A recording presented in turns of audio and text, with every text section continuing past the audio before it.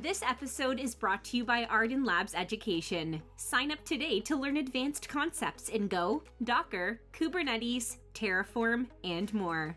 Visit ardanlabs.com/education for more information.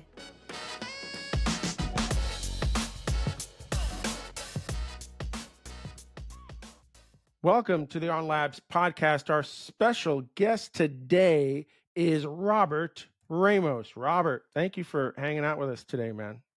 Oh, I appreciate you having me. It's going to be a lot of fun. First podcast. Yeah. I appreciate it, man. Yeah, I'm excited to talk to you. You're a little, I don't know if you're a different guest as much as, I don't know if you're a software developer, right? You're in the tech industry for sure, but you're not the one banging out the code. Correct. I don't have anything to do with code. I'm the CEO of the company, so I kind of have the ideas, and other people do the important work.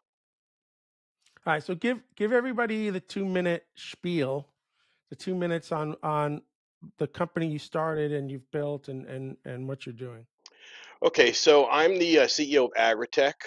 AGRITECH was developed coming out of COVID, where food security was identified as a huge problem through COVID, through supply chains, logistics, things like that.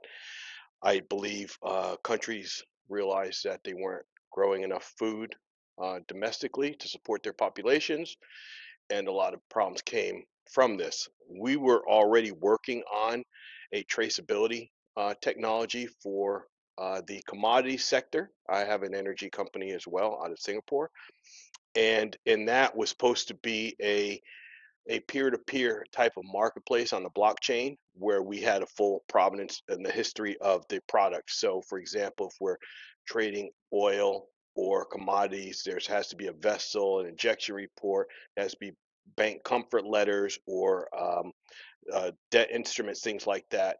What we did was by putting it all on the blockchain, we got to trace from the origin, from the manufacturer, where that bank document was real, the shipping document was real, the logistics reports were real, so that anybody could buy with confidence on that platform. And the only way to get on the platform is through a secure user ID interface with the blockchain. So the bank officer or the inspection officer or the logistics officer would have to literally log on. So we would see where the breakdowns are. There'd be no more broker nonsense, no more fraud, no more fake documents. That would all be eliminated, as you have to have a secure interface to get on there. So if you can't get on there to view those documents, it didn't work. So what we did was, when the G20 and the UN Food Security Council met in Indonesia, we were part of a team that went down there trying to help find a solution. So all we did was just move this over to the food industry. So now we're dealing with agriculture to include livestock. So from the food, the farmer, all the way to the consumer, whether it's through a restaurant or through a processing center, the food would get delivered, or would be identified where it was grown, expected harvest, harvest date, inspection certification, whether or not it has GMP, GACP certification, or if it has GAP, whatever certification is required, onto the processing facility, onto the restaurant, or onto the consumer. So it mitigated the need for brokers. So these small farmers that grow in a community and then have to go to a end of the road or some sort of farmer's market to offload their produce, we instantly gave them access peer-to-peer globally. So anybody that can get onto a system can see what's being sold. So you can literally buy products from around the world without having to go through a broker, just on a direct peer-to-peer. So if you have an import license and I have an export license, we can connect without having to deal with these broker chains that take a lot of the revenue in the markups and things like that. So, they're called global value chains, but, they're just brokers. This is a logistics nightmare. I've worked on some of this stuff, Robert. I've worked on just getting a farmer to stop doing what they're doing to enter data is a nightmare, right? You've got to find really inventive ways not to slow them down. So I've heard of these products before. So do you have any of this actually working right now? So the traceability is what we started with. So that was basically, so the first part is done, which is the application. And right now we're starting to load the farmers up. And you're right. The first thing is writing something where the farmer will take time to actually input the data. The problem with farms is that the revenue is so bad. So unless we find them markets, the farming industry is just going away. And this is how what COVID identified. People realize they have to do it. So you have countries like Singapore, for example, that have this 2030 program where they're infusing a lot of government money to get people to start producing their own food. So by 2030, instead of only producing 10% of food, they can get up to say 50, 60% of food. And the only way to do that is to subsidize and to offer people something as far as value in revenue to actually want to farm. So in a sense, you have to kind of make farming, sexy again, where people are producing food, but you also have to give them a place to offtake it. Producing the food without them being dependent on government subsidies or government buying it, just for their communities, it's kind of pointless, and it'll wind up going back to the same place it was. So what we're trying to do is connect that end user to give them access to the consumer directly. I'm curious how big of a team you have right now working on this problem. 10? 10 devs or just overall Yeah. 10? Yes. This is a massive problem. Yeah, behind the scenes. So we worked on it for about a year. Used a company called ScienceSoft out of the US to write the scope of work. So I'm a 30-year retired contracting officer, and this is what we did, right? I also own a robotics company, so breaking this stuff down was easy. Like I said, we started with the commodities industry because being in the commodities, it's littered with fraud. I mean, it's horrible.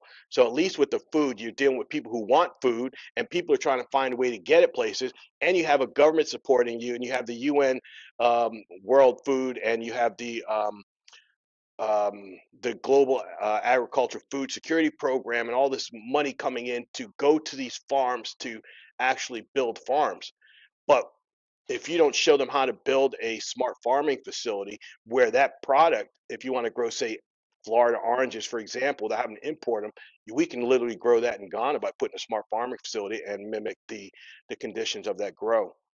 So we already know this kind of works because we're doing cannabis in Thailand using the genetics from California. We're going to get back to this, Robert, because this is all fascinating and really difficult logistics.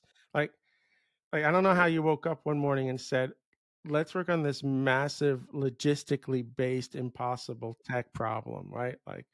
Yeah. Like these are scary, like they need to get done. They're scary projects. I think they're scary projects. But I want to get back to how we get here at some point, right? What I love is really talking to people and trying to learn about how they got to where they are today. So I want to throw you into the time machine, and I want to kind of throw you back to. I'm going to throw you back into your freshman year in high school. So tell me where you. First, I got to date you too. So first, tell me when you graduated high school. That's always a good Oh question. man, I graduated in 1985. 85. Okay, so you're a little older than I am. Okay, all right, that's good. I graduated in 87, so you got 2 years there. I mean, and where were you when you graduated high school? So I was born in New York City. I was raised,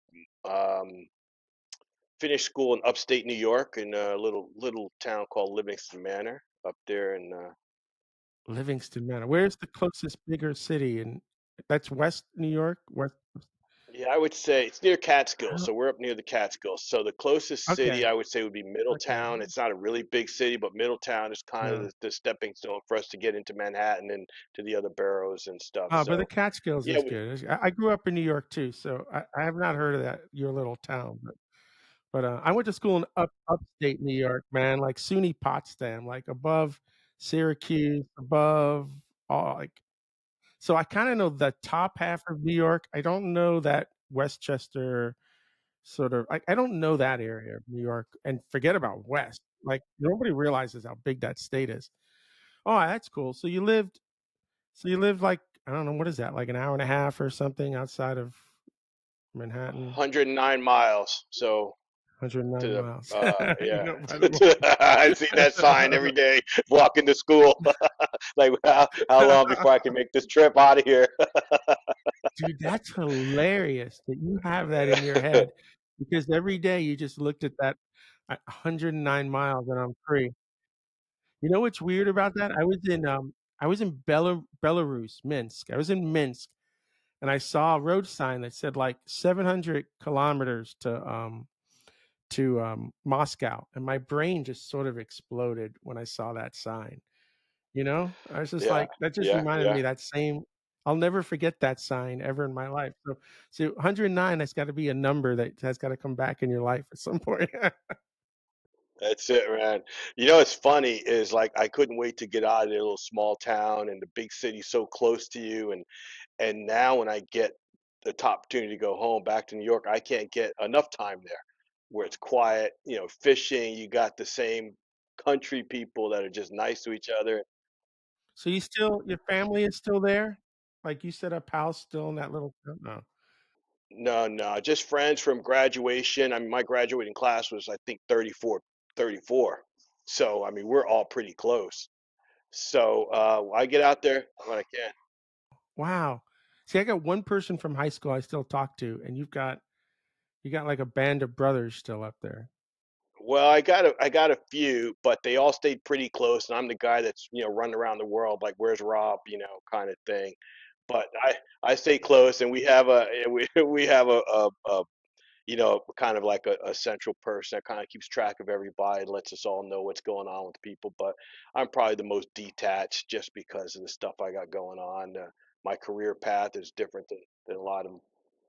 That's cool. So then let's talk a little bit about high school in upstate New York. So what were your interests back then, man? I'm guessing sports. Just from talking to you, you must have been playing some football up there. Or something. Yeah, everything was, yeah, you know, in those little towns, you play every sport, right? Because they don't have enough people so you play sports you didn't want to play. So yeah, I remember having to do track and you know, just to kill time so the other athletes could, you know, get a rest. But yeah, so you play all the sports.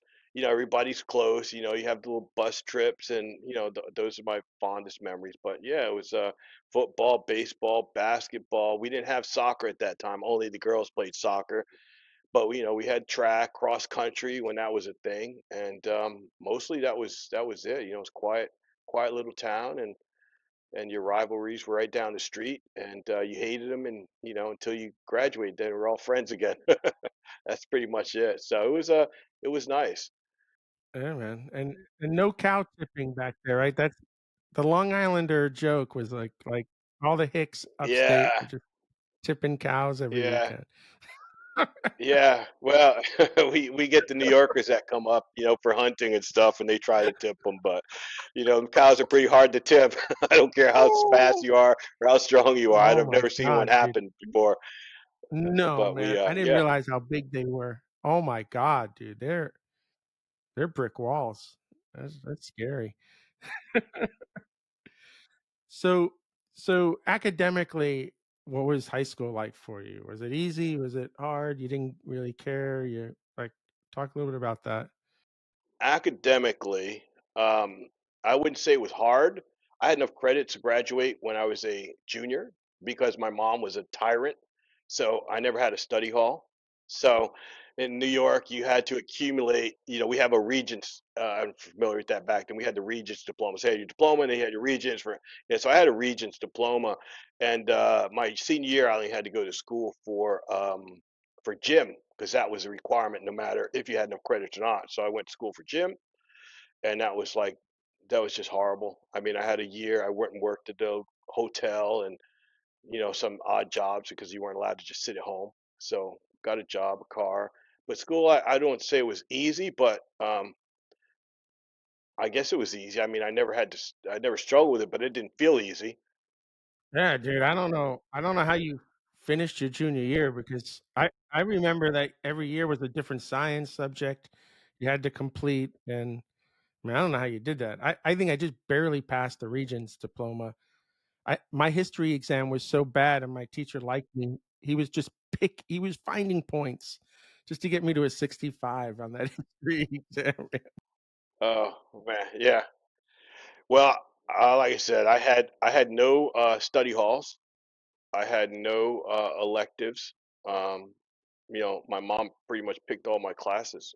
I mean, we had to go home and show, and then if you had like a built-in a study hall or two study halls you get now, for stuff that was not time for studying. Studying was for home, and when you're in school, you're learning. And she always had me in some crazy earth sciences or something crazy. I mean, yeah, I did ceramic. Right, right. Do you have siblings? And what was your mom doing at that time? Was she at home? Was she also working? She was working, so we're a single mom. I have three brothers. One of them was just with me here. He runs a company called Lavender Boys, a big cannabis company out of California. And then I have an older brother up in Washington, and then one that, we kind of tricked him to come visit us in Puerto Rico and left him there. He's one of those, but love him to death. But an island is where he belongs. So yeah, she just worked and kind of took care of Yeah, us. she's We tough, did the. She tough was, she woman was. because tough because I had two boys and they I mean I have five kids with my first wife. Okay, the girls were easy. The two boys were tough. I can't imagine three of them by myself. Oh my god, man! And she's a little Wow. little tiny thing, like 4'10", 4'11", but she looked like a giant to us. And she, Yeah. even in high school, she still chases around with something to get us. But Now, how many times you get hit but with a yeah, chancleta, she's right? buddy. Let me tell you, I still wake up with nightmares. Those things. I walk into someone's house, I see a big wooden spoon. I got to eat outside. I don't know. So I believe it, man. That was the time when you got your mom, my mom too, Italian. I mean, like that was there was no it was one word and then you were getting hit. That was it.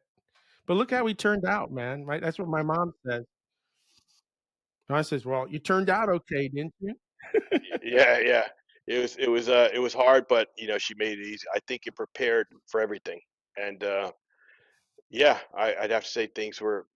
I don't have a very high stress problem. I have a very high stress tolerance, and I think it's from dealing with that hard love for so long. But it was definitely a lot of love, but it wasn't a lot of hugs. I'll tell you that. Yeah, I it's just that generation, man. That generation of moms was unbelievable. All right, so what were you thinking now as you're a senior, right? It's time to I guess you're thinking I can finally get out of this little town, but what were your thoughts in your senior year about what you were going to do next?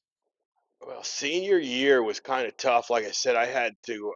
There was nothing going on. I had to kind of work, which I didn't mind working, but it's just what am I going to do? I had to wait a whole year before I could apply to even go to go to a school, and then I had the good grades to go, and I got accepted to some upstate school, and didn't have the money for it. It was going to be a financial burden. I got a half scholarship approved, and then the rest was going to be on my mom to do, and I just couldn't do that, and I decided to go and join the Air Force. So I said, okay, this sounds like a pretty good thing. The recruiters come in, they want to talk to everybody. I had good scores, and I said, all right, this sounds like a okay thing to do. They get you. You only have to do 2 years or 4 years. It's a trap. No one's doing 4 years. Yeah. What gets you a college education after? Yeah, yeah, yeah, yeah.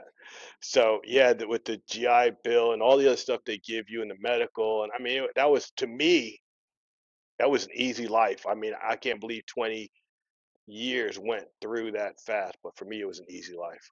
I mean, it was just do what you're told, which I had to do my whole life anyway.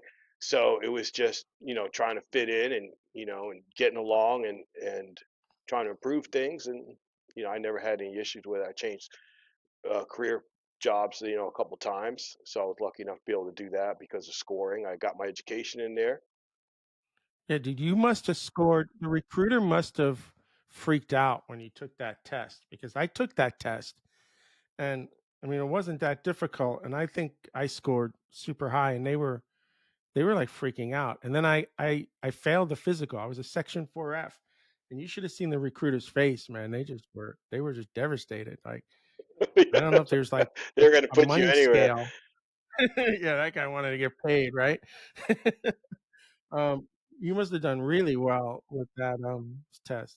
I did well. I went open, so I could have chosen a lot of different career fields, and the recruiters were pushing heavy. If anybody understands how the recruiting work, doesn't really care what you're good at.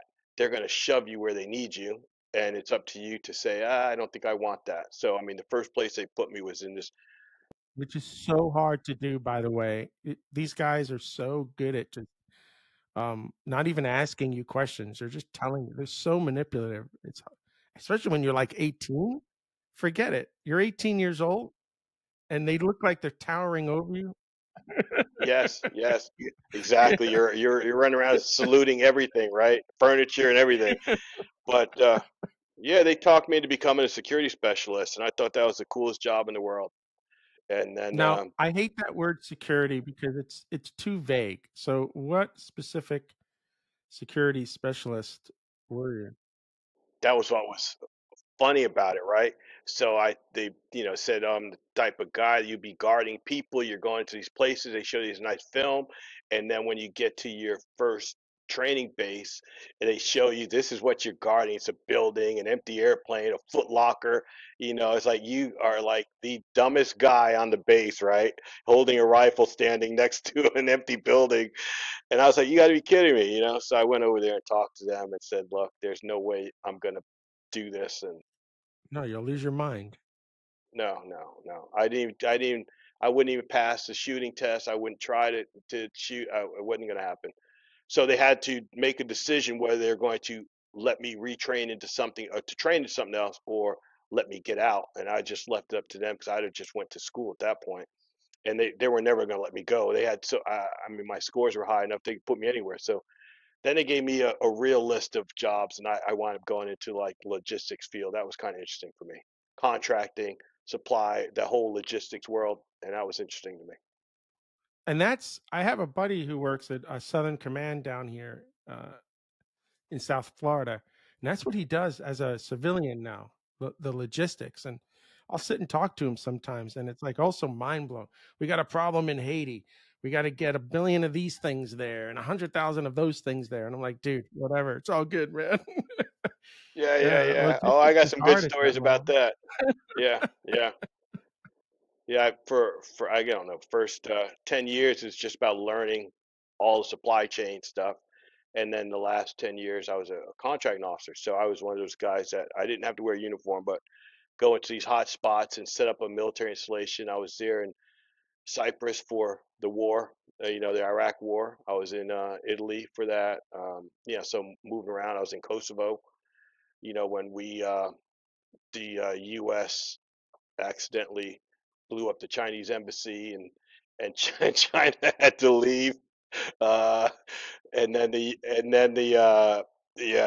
then America came in with NATO to fix Bosnia stuff. So I was there for that, and yeah, yeah, it's always fun. Shot at several times, traveling and doing business in civilian gear and until they find you. So I'm feeling more comfortable now with these companies you're trying to start, because as I started saying that they are a logistical nightmare. Like, you have that I don't want to say high end. You've got that really complicated logistics background. Like, the scale of what you have to do, what you had to do. This is, I feel like it's at the same scale. Maybe you think it's easier because you don't have bureaucracy or something in front of you, but I feel like it's the same scale that you had to deal with, and you have the experience. I think so. When I went to Cyprus for the deployment of that, so we went to Cyprus. That was all hush hush stuff. But eventually everybody knew the military was there. I went in there. I was the only American there, military, and a commander that came in. And we had to spin that thing up with like 4,000 soldiers and like 200 something airplanes, expand the runway. I had to find housing, food, logistics, everything you can think of, where they're going to wash their clothes. Same thing I did in Kosovo. So by the time I left there, we were actually running our missions out of that place, and it was just a full blown UN base that was just pounding. If anybody looks up what Cyprus was, yeah, yeah. So that was huge, and you're talking about thousands of people that come in that don't even have a place to eat. You got to get a place to eat, place to sleep, place to do their laundry. I mean, every little thing you can think of what you would need to go to a foreign country. So I'm the first guy on the ground. I go in there and then with a big suitcase of money and a finance officer, and we just put it to work. And we get everybody, and they come in, and bam, the planes start landing, and then they go to work. You have a translator too, right? I mean, you're not speaking all these languages. No, you have a translator. I have a security guy when I go, but having the translator and security guy makes you less safe, unfortunately. So, you're traveling around. I always like going by myself. If I had to pay bills, I would take my finance officer with me. Otherwise, I feel safer alone. I got my 9 mil, and you just try not to get yourself in any bad situations. And I'm out there negotiating deals on behalf of the government. And you're just careful where you do it, and who you talk to. Yeah.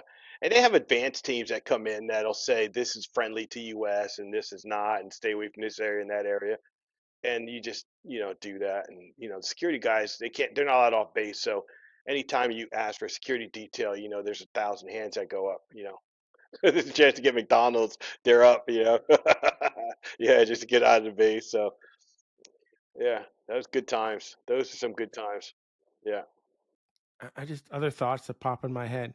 I've traveled not like anything you have, but all over the world for the most part. And you learn as you're doing that. But one thing I learned was I was in an Orlando airport one day.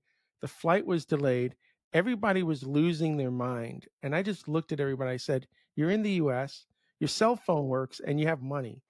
What are you panicking about?" Right? Like, let's do that overseas with no money, your phones are not working, and you can't talk to half the people that are around. That's stress. Like, everybody's got to relax, right? And you must have that same attitude sometimes when you've seen people lose their minds for the most basic little things, right?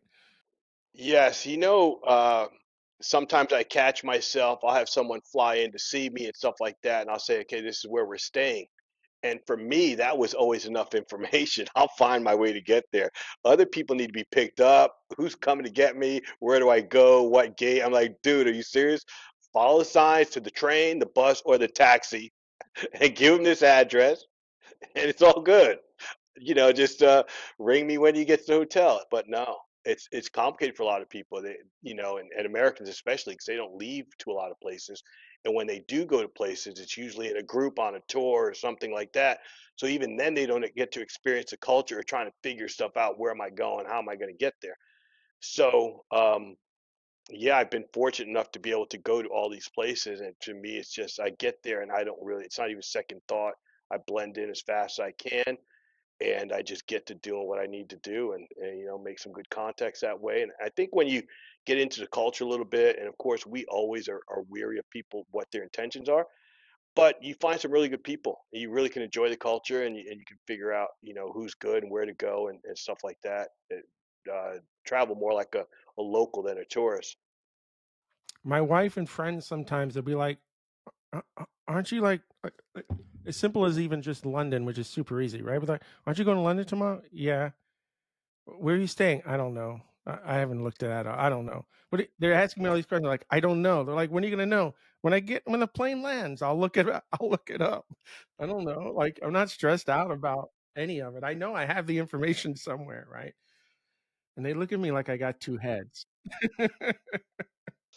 Yeah, they like it mapped out. They don't like that uncertainty of stuff. Where am I going to get money? Like only America has ATMs, right? So, so it's like there's money everywhere. Bring some with you, and the rest you just get out the ATM. But yeah, that's kind of what it's been like. I've just been running around the world for feels like for 20 years more. Yeah, just running around. It's just normal. Yeah, but traveling with the military is a lot different than traveling as a civilian on these commercial airlines, right? Well, most of flight, yeah. So in some of the bases, you have to go in on a military base because you don't come in with your visa or your passport, right? That stuff is all taken from you before you get on because they don't want anybody to know who you are. But a lot of military flights I do is commercial. The difference is that you're always going alone, so it's a little scary sometimes. You're going into a hot zone. Like when I went to Kosovo, we just literally weeks after blowing up the embassy over there, right? And Kosovo was being ethnically cleansed, and Milosevic and those guys were fighting the Serbs and the Croats. I mean, everybody was at war there. They had all these areas that were littered with bombs. They had people patrolling. You don't know who was friendly, who was not friendly. I was on Camp Able Sentry there, and I had a truck, and that was all. I had a truck, and I had an M16, which I had to carry and my 9 mil, and it was a Nissan because I couldn't go in a military vehicle or else I would get attacked. So I'd go up there, and it was just yeah, that was the only time I think I was ever felt getting chased around and shot at and is never fun. But you see mass graves, you see these people trying to get out of these countries. It's just horrible. That was the only time I ever went to kind of a hot zone, and that was just a horrible, horrible situation. But yeah, it was still a very good mission. That's probably my favorite mission, even better than Cyprus. But Best time you'd that ever was want to have it was again. interesting. Yeah, the best time I never want to have again. That's exactly it. But providing those people like simple things like food and where they can shower, the appreciation you got from just that alone. And then the Army, I deployed that time with the Army, not with the Air Force. So I came as an Air Force guy, and everybody knows the Air Force has all the money. So I came in and they're so happy to see me, and we started spending money on their living quarters because they all live in these temper tents, like 10, 15 to a tent. Air Force lives two to a Connex box with AC, TV, refrigerator. That's the minimum standard for Air Force deploying. So you can imagine how angry the Army was. Plus, we had the cable news and like 9 channels. I brought all that in, and then I dispersed it to everybody. And I wound up getting a lot of Connex boxes for people to be able to sleep two to a room, and built that whole base up because it was going to be long term. So but that was the scary one, but also the most rewarding one. All right, so you do 20 years. It was supposed to be 4 years, and then you were going to go to university. 20 years later, you decide that you've done everything that you're going to do, or is it? I could be totally wrong here, but is it that at some point you reach a certain rank and you realize that you don't want the next rank, or the next rank is just going to be too hard to achieve, and then you decide to go? At a certain rank, it becomes political. You have to start checking all these boxes. You become fake. You don't really, it's not about the mission or about your accomplishments. It's about you wanting to get to that next level. And God bless those guys. We need them, but they want to be there. And if you don't want to be the guy that's doing all these crazy functions just to get your name out and doing all these boards and things like that, taking assignments that you wouldn't want in a million years just so you can say I did that, or else you're not competitive, then it just gets to the point where, okay, I'm going to hit, master sergeant, I'm going to hit this certain rank, and then that's enough for me because that last two ranks are just, unachievable, and still enjoy your life. Now, the guys who strive for that, that is like the ultimate goal and the ultimate reward. I feel bad because such a low percentage of those people make it after putting all that time in, but you know who those people are. You know who those people are. So God bless them. You keep all the attention. Just send me over to wherever. I'll go back to Cyprus, or I'll go to Ramstein Air Base. I was in Aviano for a while. I went over there. We were doing deployments from there for the first Gulf. So you send me to Italy. I'm good. You stay here, and you pound it out like a trooper and get that rank, man. God bless you.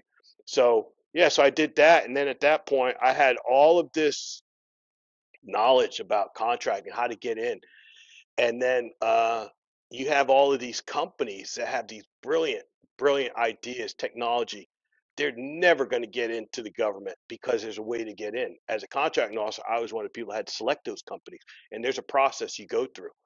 So I got out. I figured I would start a company helping these guys get in, and that's what I did. I started a thing. I hooked up with one company that's been probably the leading in the world in robotics, unmanned ground robotics.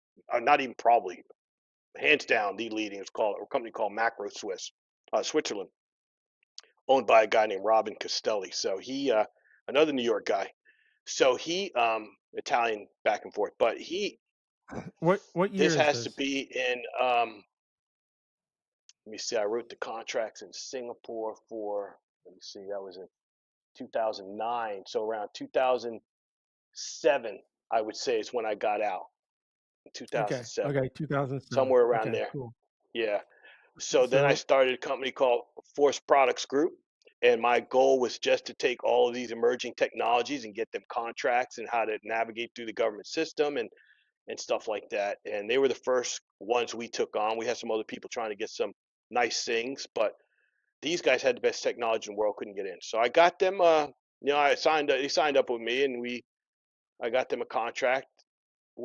what's the revenue model on that? You get a percent of their first contract?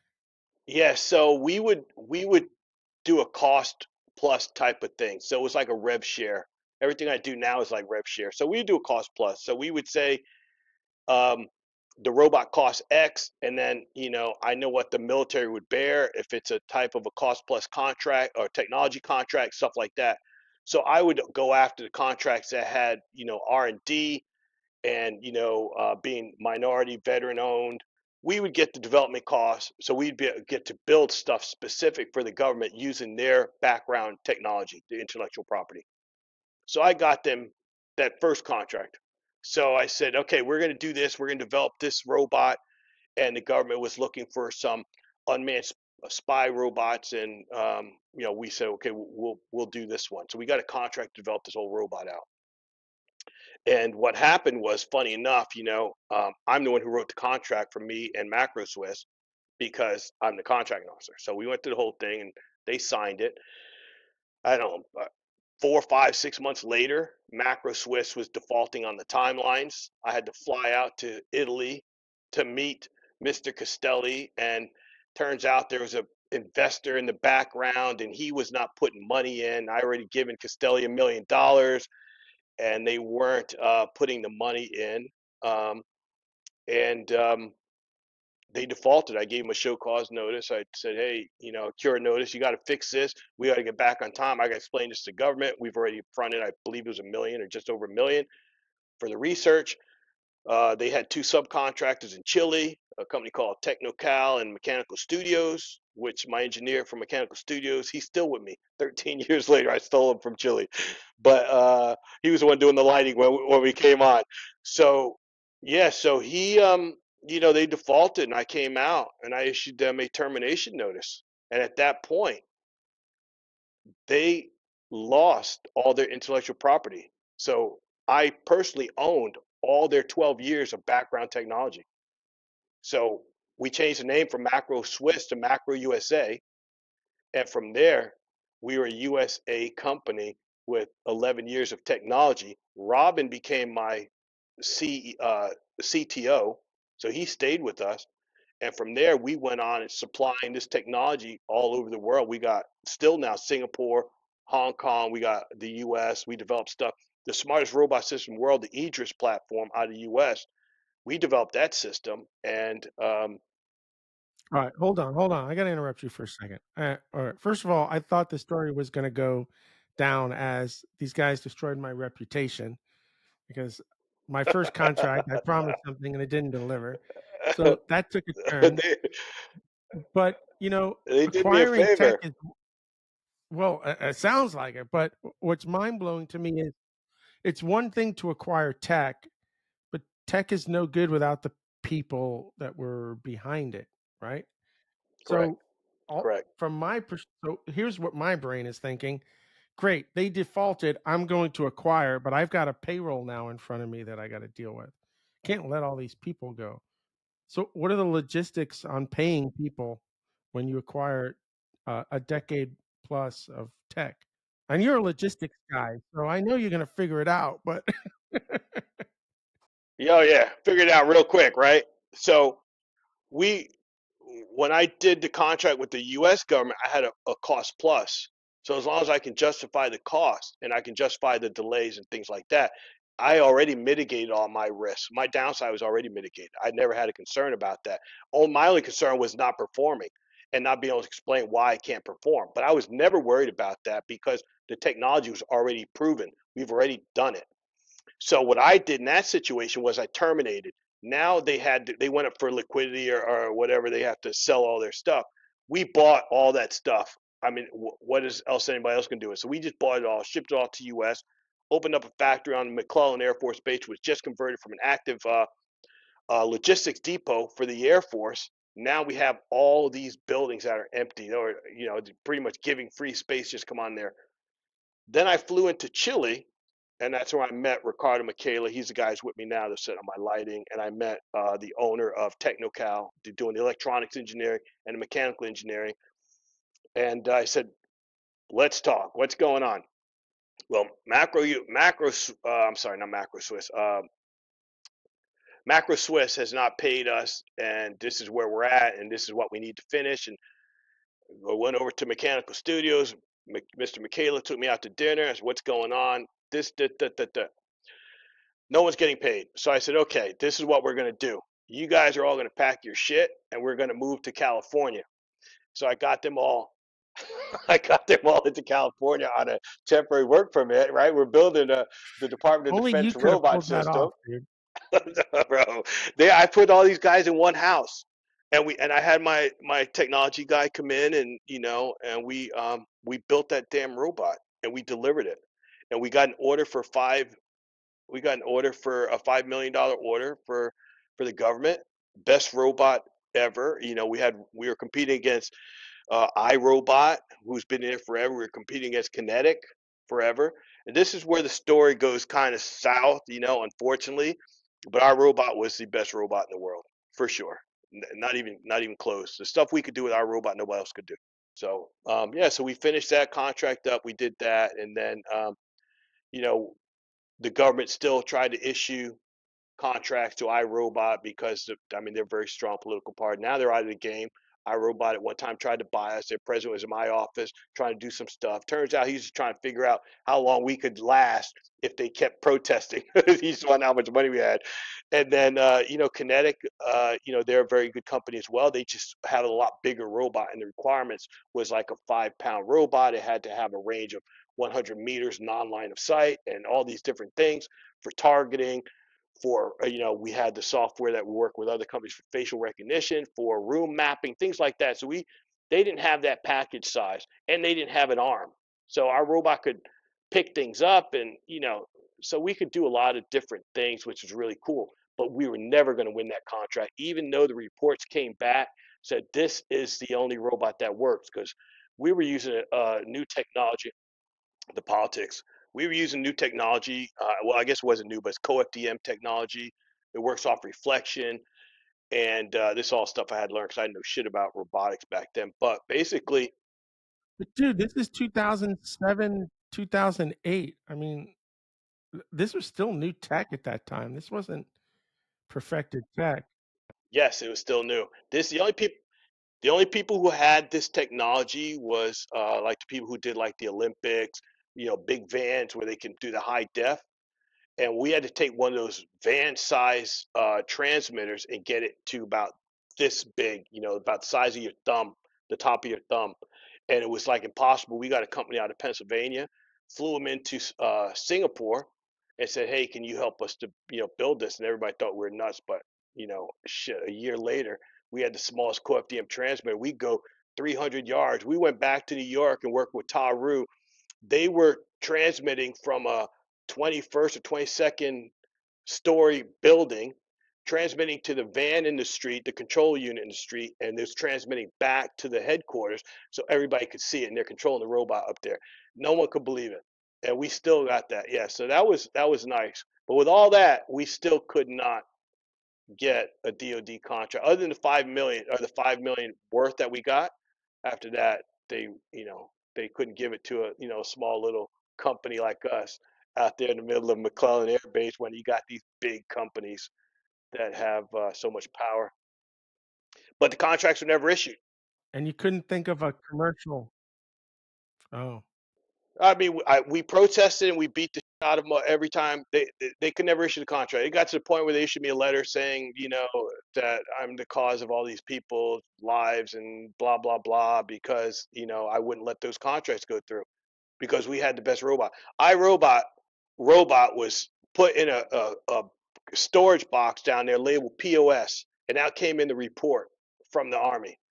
And this is who we had. This is who we had to compete with, but they still were getting a piece of that contract, and it was just heartbreaking, heartbreaking. So yeah, we just protested this stuff, and yeah, Kinetic, great company, but they didn't have an arm for their robot.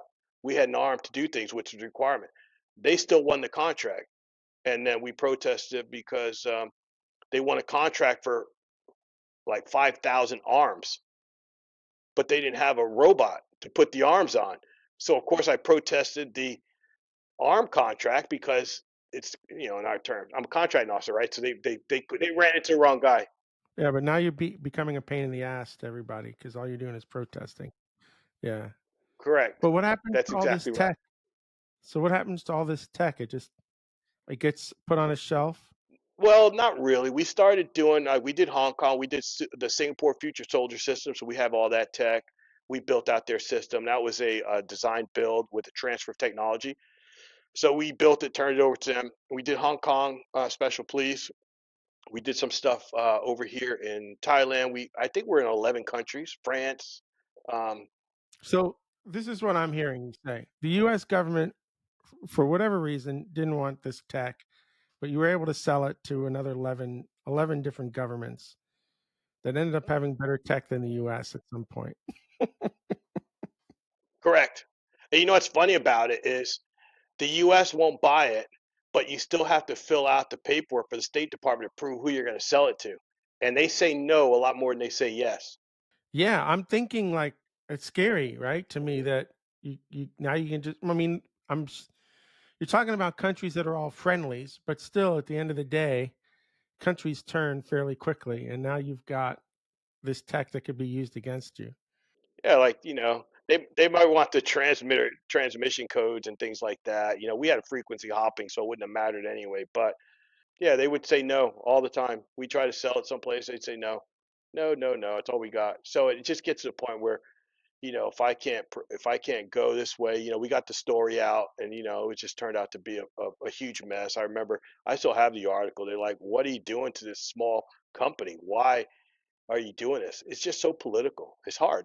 I was done with that. That was fun. Yeah, I was done. It was fun, and I was just like, I'm done. So when was all that done? That was like 5 years of your life trying to build and sell this tech. Yeah, 5 years, about five. Yeah, so I'd say 2008 to 2014, 15, somewhere in there. Yeah, that's what we were working on. Then after that, just started doing. 5 years is like a mental breaking point. I don't know why, but you try your ass off for 5 years, and then at some point, that's when you're capable of saying, "I'm done."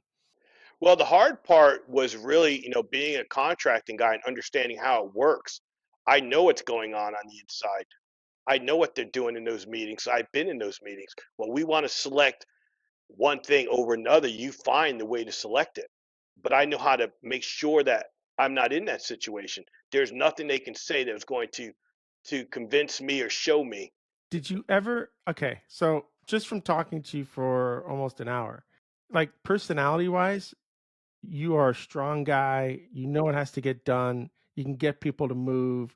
You can make things happen.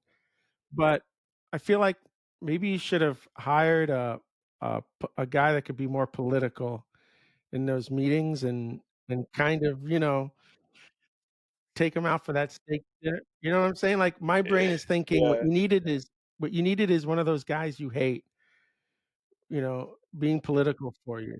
yeah, yeah. We did hire somebody, and he was good enough to go out and get us the reports and stuff through, whatever connections they had. They were a good company. And that's how we found out that we were selected by all the downfield commanders, that we're the robot that was wanted. It was the one that's going to save lives. But in the end, the Secretary of the Army is the one who actually has to say yes, and it's always going to be that guy he's having dinner with in D.C. It's always going to be that guy. Yeah, so you just kind of take it, and it's like, okay, this is the way it is. There's no way you're going to win this thing. you make a product that's too good, you're better off just making, widgets that nobody cares about. Did you ever think of just then going to the company that won the contract and just sell the tech? That way it doesn't disappear. We offered to team up where they could just take our robot under their umbrella. And we did. We teamed up with Vanguard. Vanguard's huge, right? Huge robotics company. Vanguard, I think, gave me like 1.2 million to something crazy number like that to take over our robots and get them into the military. And then like 4 months later, they deleted their robot program, never took their order. So I was like, oh yeah, I mean that's nice, right? And then we teamed up with Northrop Grumman, which was also on McClellan Air Base, not the division that was building the robot, to work to build the robot. We built the AGRIS robot. If you look up AGRIS, EODORS, smartest robot in the world, the capabilities of this thing. So we built this thing. We got the contract to do this thing. We teamed up with other people that put on electronics, and then it won, right? So it got funded. They put Northrop Grumman, I think it was Northrop Grumman. I want to say it was Northrop Grumman. I can't remember off the top of my head, but they put them as the prime contract. Obviously, we could never be the prime contract because we're a small company. And those guys selected someone else to build our robot. Oh my And God, dude. they expected us to turn over the background IP. I was like, you guys are insane. So that's another program. We said, well, then go build it yourself. They wanted to know how we got the carbon fiber a certain way. I mean, all that technology goes into this thing. You have these engineers that are killing themselves to develop this technology, and they just think, okay, well, we're going to do that. And we even offered to say, hey, we'll, bring us in and we'll just build the shell or something. But no, they were just adamant. And that had to be coming from someone. Thank God you're a patriot. Thank God you're a patriot, because I could see somebody else just say, go F yourself now and go rogue somewhere and just take everything with them, right? And I'm sure that happens. Well, I'm sure. I'm sure people do it. Me, I was just happy to get. I mean, it was frustrating because I had an amazing team, and it was frustrating to see how let down they were because we're like one big contract away from being huge, right? Expanding, and it just wasn't meant to be. So we left with that, and then So what happens now in 2000, what is it, like 13? You decide, okay, this isn't going to work out. So now what? yeah, so we're still running around doing sales for certain things and still doing small contracts around for the robots with other countries. So now we've just completely just gotten off the U.S. That program, both those programs died. We kind of killed both those programs, and the U.S. kind of moved. iRobot got out of the military side of things. I don't know if Kinetic's still in there or not. And then we started working globally with other people doing different types of projects with the technology. We got into some stuff in Malaysia where they wanted to use robots for inspecting the inside of tunnels for their fuel lines, some for reconnaissance. Hong Kong was using it to, they're having problems in certain areas. And they were using a robot for kind of surveillance. In Thailand, the south of Thailand, having some problems with some kind of insurgency stuff and attacks on police, and they would pre-position these things where they could drive around and do stuff. So just little stuff like that. I'm already retired, just kind of enjoying doing little things like that, Yeah, and then little from things there, like just that. yeah, yeah, These are little things, man. yeah, Yeah. yeah. Those are the good old days. But it was hard also because the technology, it's one of those things that never ends. You're always trying to stay ahead of your competition. And engineers, I don't know if you ever worked with engineers, they're like a bunch of prima donnas. God bless them, I love them, but their product is never good enough to go to market ever. So it's almost like pulling teeth to take it. It's like you're trying to take their child from them so you can make some money, turn into revenue. There's always something that that can be done, and then you always have new technology climbing up on you, coming from behind and stuff like that. So getting out when we did, we made our mark. We got the technology out there. We have the smallest co-FDM radios in the world.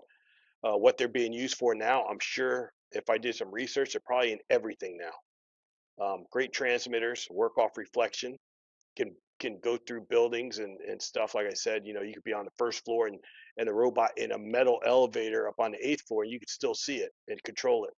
And this technology was important. Like When you see what's coming out of Boston Dynamics today, that's got to freak you out since you're kind of in this space. Oh, their robots are doing flips, they're squatting, they're on uneven terrain, moving. We had a hard time with that with our robot with wheels, so we had to develop tracks just to get over that uneven terrain. These guys are now walking on that stuff. The amazing things these guys are doing. This is, like you said, this is what over the last, you know, 10 years.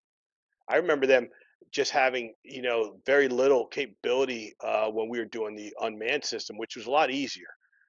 Um, but these guys now, I mean, it's scary what they're accomplishing. Yeah. So take that mobile robot with all the other tech you're talking about and package it all together. I see that. I mean, that's Terminator level stuff now. Talk about a weapon system, right? That can do a lot of bad things to somebody. Yeah, yeah, and they're getting You know what smarter. scares me So though? It's like I never got into the army, but and you don't have to answer this question, but I always believe that the tech at the, say, army level is about 10 years ahead of what we see consumer wise. And I kind of have that impression because of CDs. Like government, the armies, our military was using CD technology before we ever had it to kind of play music. And that was mind blowing to me, right? Because the tech at the consumer level already today is pretty wild. I can't imagine already 10 years from now, but it already exists, right? So my brain then looks at Boston Dynamics and thinks, where are they going to be in 10 years? And I go, idiot, they're already 10 years ahead of what they're sharing. right, right, right. And Boston Dynamics is, a very good recipient of a lot of defense funding. DARPA and those programs, we got money from those types of programs when you develop like different platforms.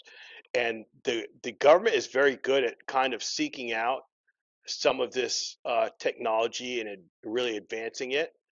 Uh, I think the problem with the government is that some of the smartest people in the world don't want to be part of some huge corporation or team. They're happy developing this technology in their garage, by themselves or with someone else.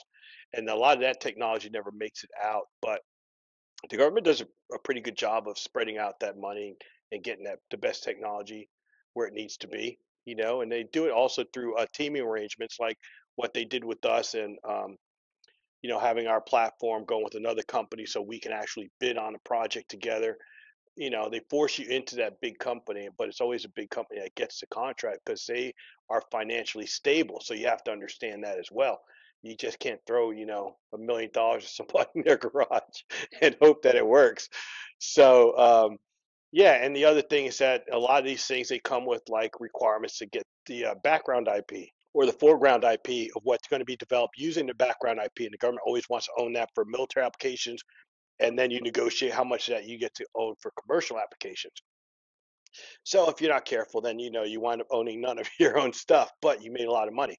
So it just depends on how they go. But yeah, yeah, you're right. They're so far ahead because they're sprinkling money at a lot of people who are very close to doing some pretty amazing things. And those people are you won't hear about them 10 years, you'll know about them. I'd like to get some of those tips about where that money's going, right? That you can put some money on some stocks. Then the black seats show up. I have a little company and I have the same problem. We just landed probably our largest corporation in 10 years. And it's funny because every time we land a bigger company, they want us to have more insurance. This time they asked us for a level of insurance and we looked at them and we said, we're not big enough to buy that. Like they won't even sell it to us. Like, what are we Right, supposed to do right, here? right. And then that's scary because now it's like, are they going to do business with a company? Luckily, we're in enough of a niche where they agree to do it. But you need that you need to be around for 10 years and you need to get lucky where you have enough of a niche. A company's willing to work with you, even if you're small. It's been a challenge. So I hear what you're saying there. Or the money goes to your competitor just over something simple like that, even though you're providing a nice niche product or nice niche service, and you have the better service, a better product, but it goes to them because they have a bigger bank account or they have someone else bigger behind them. It's like, oh, you see enough of those go past you, it's like, damn, yeah, I got kids that got it. How are you supposed to get that big if you don't give me the contract? Right, right, right, right. It's crazy. It's It's crazy. crazy. So, look, I want to What happens after all the? How do you get into the food industry? I'm trying to find this transition now. So when is it that you wake up one morning and you say, "What year is it?" You're like, I'm going to deal with food." I guess it's COVID time, so it's in because we're in. Okay, we're in like 2013, right? You did your 5 years there, but there's at least another 5 years before we get to COVID. So you're just still trying to. I went, so I went home. I separated my shoulder. I was home. I couldn't do some, work and stuff. I had a buddy call me, on energy company, trading commodity, energy and things like that, and asked me. I didn't know anything about energy, but as a contracting officer, helped him structure the stuff. So I teamed up with a company called Falcon Royce, and we have an OPEC number, so it gave me the ability to source and to fill requirements. And I was always about structured finance, so I liked what they were doing. It gave me the ability to, when I say structured finance, we could take our OPEC oil, move it into a country that doesn't have money. They fund it. OPEC equity could fund that oil. Then we crack it, sell the oil from the refinery of that country. So let's just say Ghana, Tema Oil Refinery. The oil can go in there. The government cracks it because they pretty much governments own all these things. We sell the offtake. The money from the offtake goes back into doing infrastructure contracts and things like that. So we were doing things like that. So if you looked up like R2 Global Energy, my company out of Singapore, we were part of the Thailand 4.0, which was the future city that they were building out here before COVID started, and that was all through structured finance using oil and commodities as leverage to fund these things. So this is kind of what I did for about 4 or 5 years, trying to get into places without the governments having to pay for the stuff. If they had a refinery and they had the capacity to take on, let's say, 1 million barrels, you put the oil in, you sell the locally or internationally, and that's all done through the bank of record and the account of record, and then the revenue comes back to um, uh, create the infrastructure, whatever you build, say bridges, trains, whatever they wanted. So in the way we worked it out, I gotta interrupt you here because this is the stuff that scares me. Are you're moving oil around the planet at the end of the day, right? Like, are you registered with the U.S. government as somebody who's moving international oil around the planet? Because I would imagine that that would show up as some warning signs of nefarious activities from a U.S. citizen. yeah, well, no, so it's not like illegal oil. So I was more part of the structured finance to contracting side for what we do with the money after it's cracked. The oil transactions happen through like Falcon Royce, which is a merchant bank of record, and OPEC equity, which they have the OPEC license to sell. So you have a government. So it's basically, I don't want to say government to government, but it's government to OPEC. That's it, because it's OPEC equity that's funding the infrastructure. So I mean, if you look at like the bank, the equity part of it, they front the oil gets cracked, it gets sold, and then the infrastructure gets built using the credit facility from the equity part, and then they've made you, it's going to take you what, 12, 15 years to pay on some of these infrastructure projects. They made you a consumer of the product as well as a financial partner. That's the way it works. And then we worked our way in. So when I put the contracts in, I would select people who would give us like an equity position. Like I would want like a 30-year concession if we're building a water filtration system, or if you're building a waste energy system, things like that. Then you would try to negotiate, an equity position, or not just a commission. Because I wasn't a trader trying to make 10 cents, 20 cents a barrel. We were trying to actually do some good things. That's what we were trying to do, and that's just kind of transferred to the way we're doing what we're doing today. But that's how we got the stuff moved around. Things got a little more complicated with the inception of ESG and all this stuff. Now, when we do a, a transaction, then you had to have some carbon offsets. You had to have some clean energy offsetting the dirty energy you're creating, and it made things a little more complicated. But at the same time, it was a welcome thing, as long as you could fund like the green energy part of it with the money you're making off of the oil or whatever you're cracking. And then of course you had issues with banks would no longer finance green fields, which no new construction, always had to be something that was already there. So it just got to be just too much regulations, too much ESG, and then the owner of Fallen Brook passed away, and then I was like, all right, let me just take a break. Just it wasn't. It's just a headache when you deal with governments, U.S. included. The corruption at that level is there. I don't care what government you are. It's just hidden. But are you living in Singapore at this point? Is that kind of where you're living when you're doing all this work? No, so no. Thailand for the last 3 years. Before that, I was doing it all out of the U.S. and then I would travel to Singapore, to do meetings and to Thailand. I love Singapore. I'm going in November. So do I. I'm going in November again. I'd love to spend a month there. Singapore's amazing.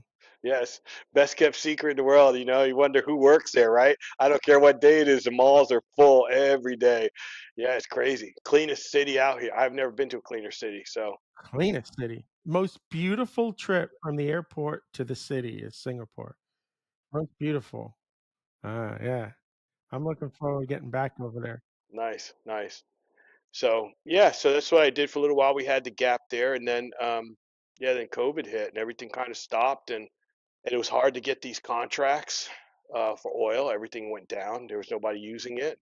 You know what the oil industry went to and the structured finance. And like I said, Mr. Cox, he passed away, and I just took a break. They still hit me up trying to get me to do stuff. Right now, they hit me up to do a waste energy systems and stuff like that. But I'll facilitate something with the Board of Investment here in Thailand. I gotta, I work with them here to put a couple companies together. So I'll do stuff like that when I can to help. But it's not what I want to do. It's just It's not like you want to get out of government work, but even this new stuff with food requires a lot of government, dude. You're dealing with food and you're dealing with you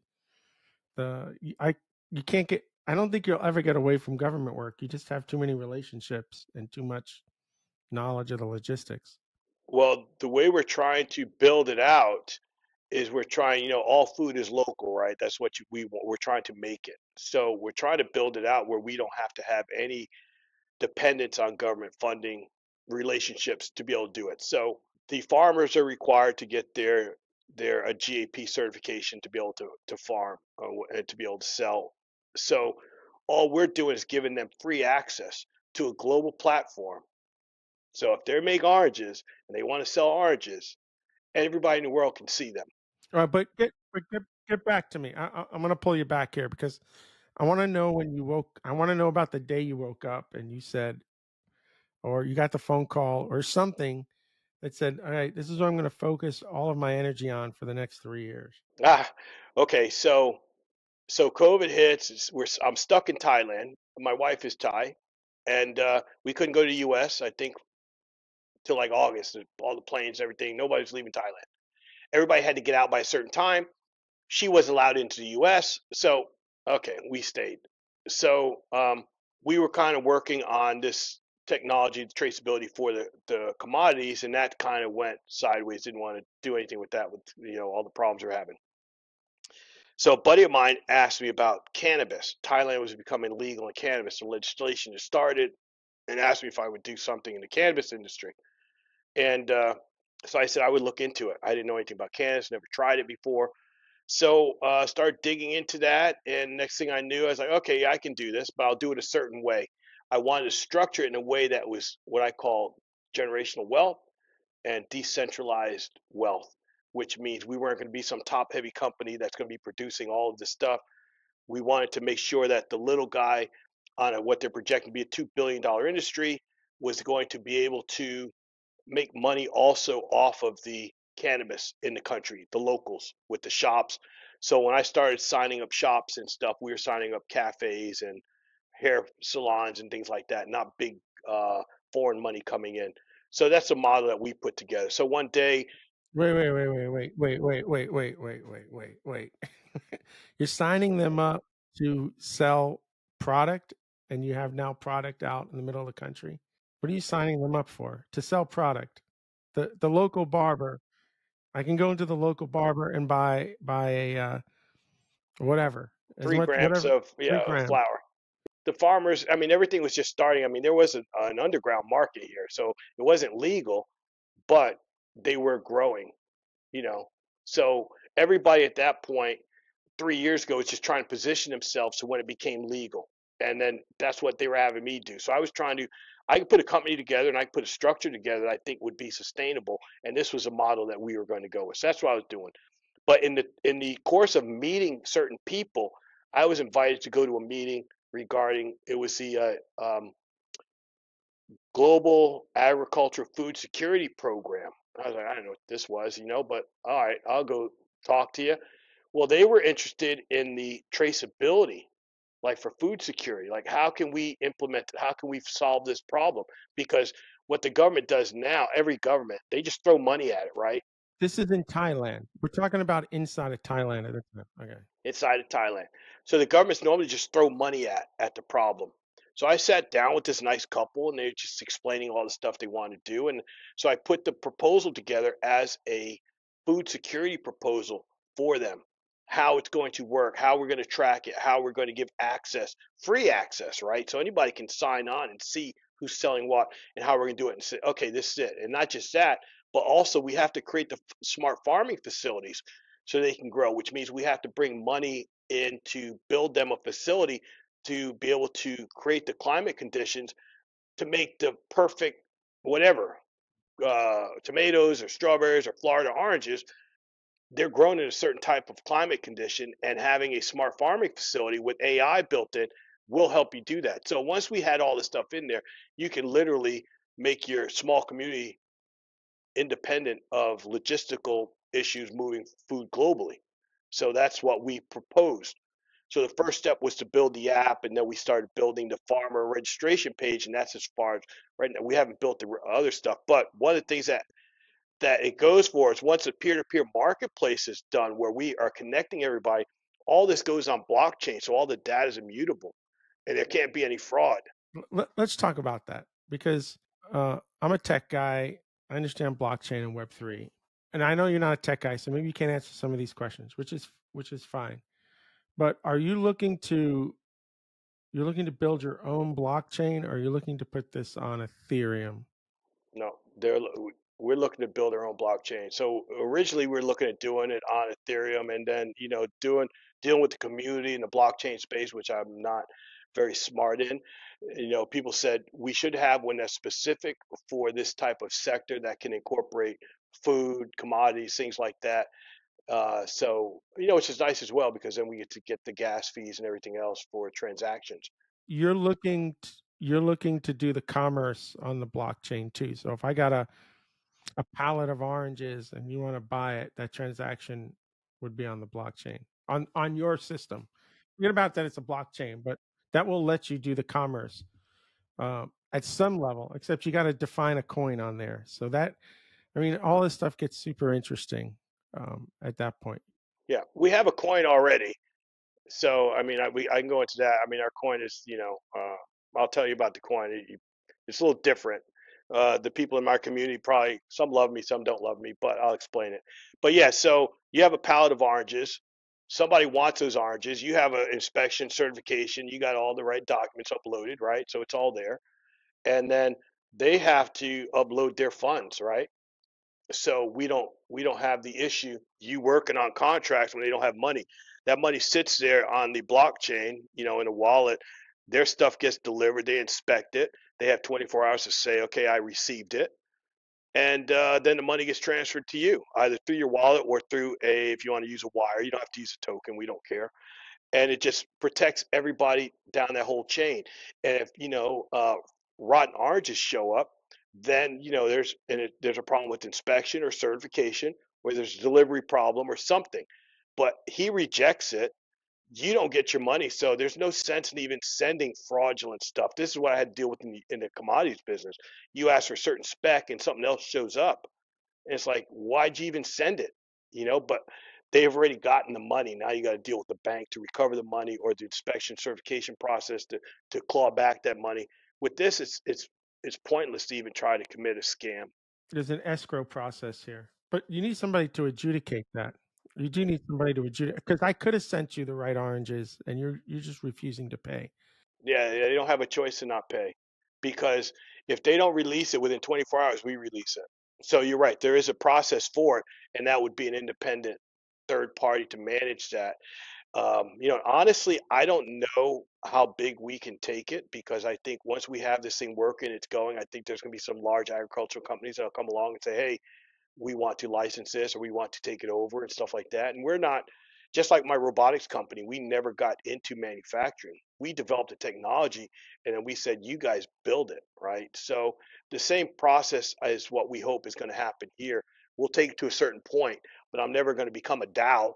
I'm never going to become one of these large companies that are trying to move food globally and stuff like that. We just want to give everyone access, equal access to the products globally, and then let them decide um, how they're going to move the products. And if it generates more farmers, more family farms that have more access to customers and end users, then great, it worked.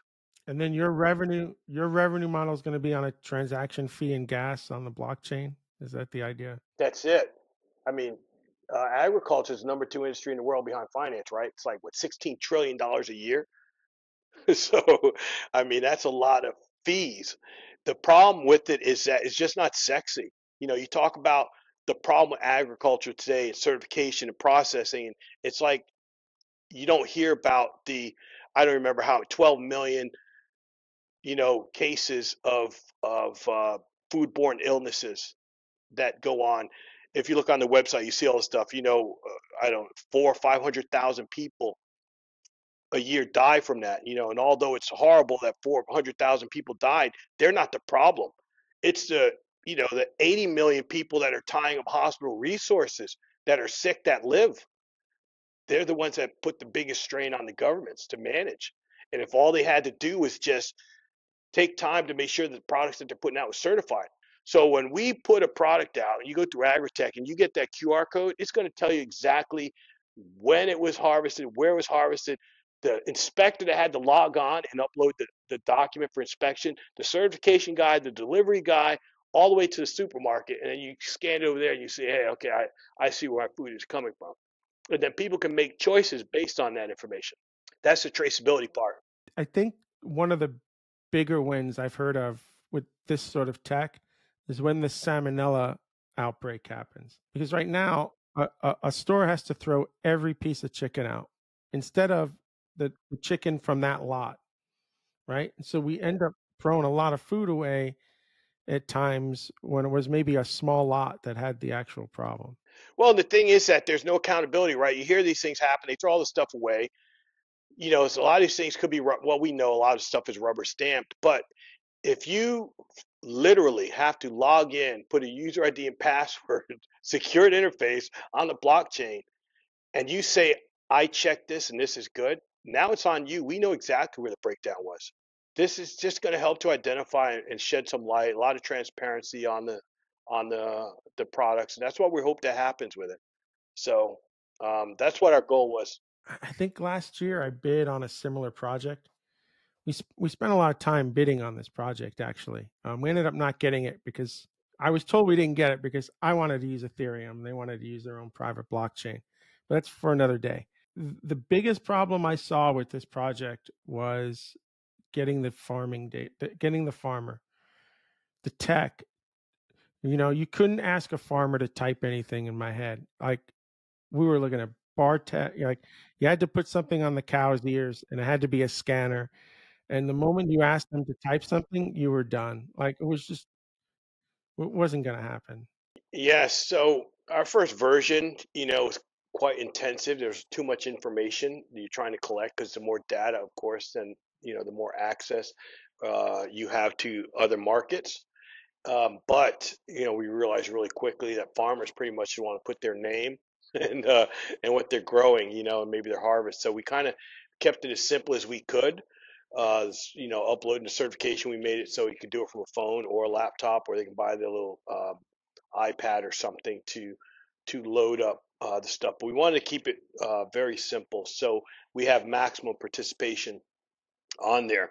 One of the other obstacles we were looking at that people brought up is not all of these remote locations access to Wi-Fi and things like that. And there's a lot of things that we can't solve.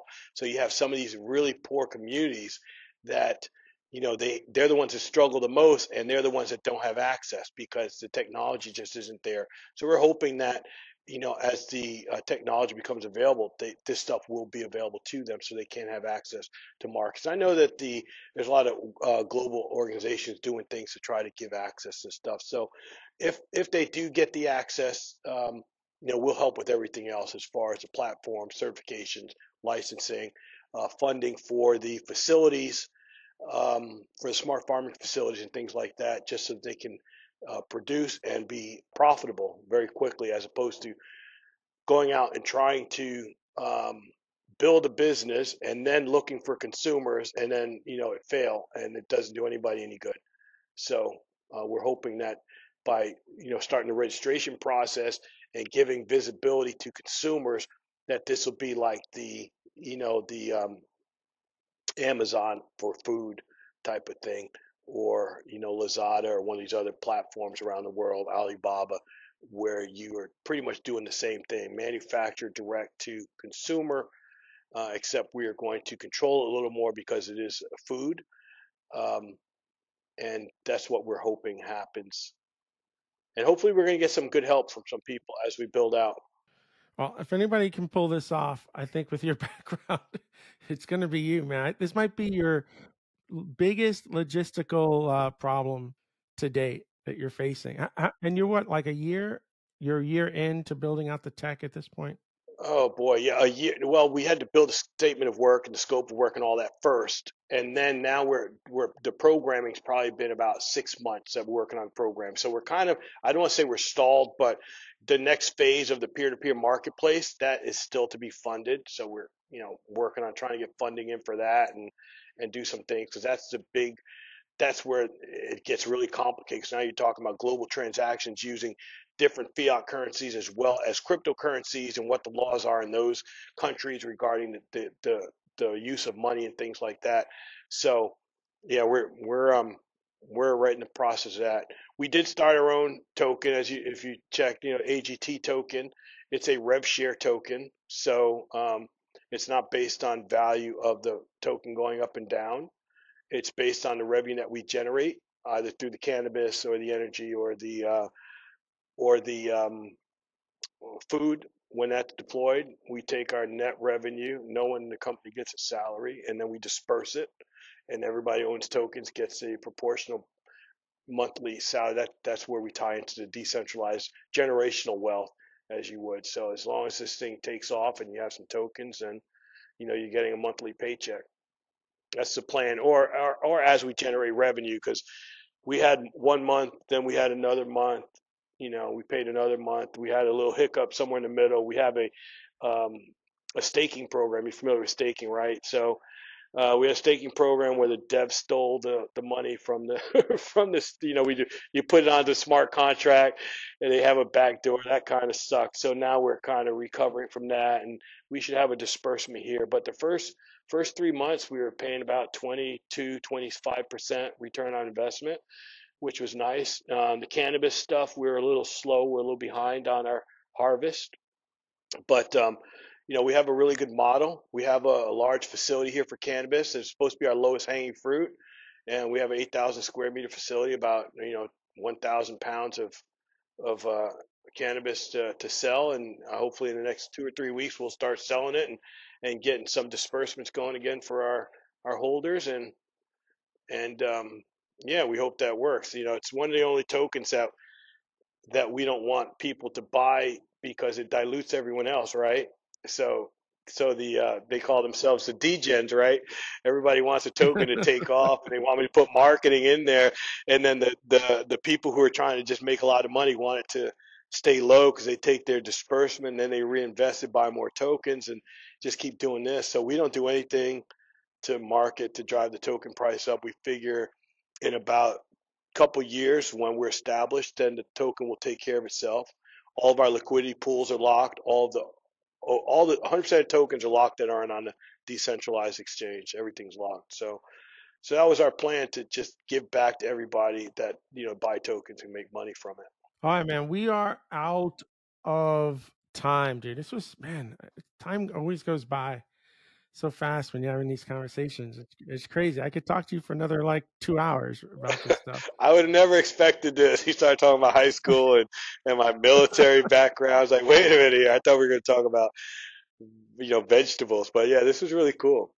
Living that again. Yeah, So I appreciate it's taking that interesting. time. You're in these crazy businesses, but all of that military background and logistics is what gives you, for me, it gives you the street cred to be able to pull these things off. Because the first thing my brain said is, how's he going to pull this stuff off? This is like and yet, then you talk about your military, and I'm like, oh, okay, there it is. I got it. Yeah. So Yeah. that's awesome. It's well All right, thought if out. anybody Yeah. if anybody wants to sort of get in touch with you after listening to the show for any reason, what is, and we'll put it in the show notes, but what is the best way for somebody to kind of ping you? I think the email at AgriTech. So we have www.agri-tech.com. I'm sorry, .io, not .com. I have Canna-Well, which is CANNA dash well WELL.com. So I think those are the best ways. So our Ramos at agritech.io or rramos at Canna-Well.com are the best ways to reach me. You look up Agritech, you can get me on there as well by connecting. Go read the white paper. I mean, it's like a 30 something page in depth about how we're going to do this, how we're going to deploy it, how the token works with it, how the cannabis ties into it, which is just another agricultural product, the stuff we're trying to do globally. So right now we're just still building it out, funding the last part of it, and then hopefully we'll be ready to go. Yeah, so I want to talk to you again in 2 years and see where you're at in 2 years. And I pray you have this stuff deployed and it's working, because it's important tech, but difficult tech. Yeah, maybe I'll have you out at the beach in Thailand. We'll be sipping some drinks on the clear water, and I could tell you about how we sold it all. Yeah, man, that would be beautiful, dude. All right, I really appreciate your time today, Robert. This is Bill and Robert Ramos signing off, and hope to see everybody again real soon.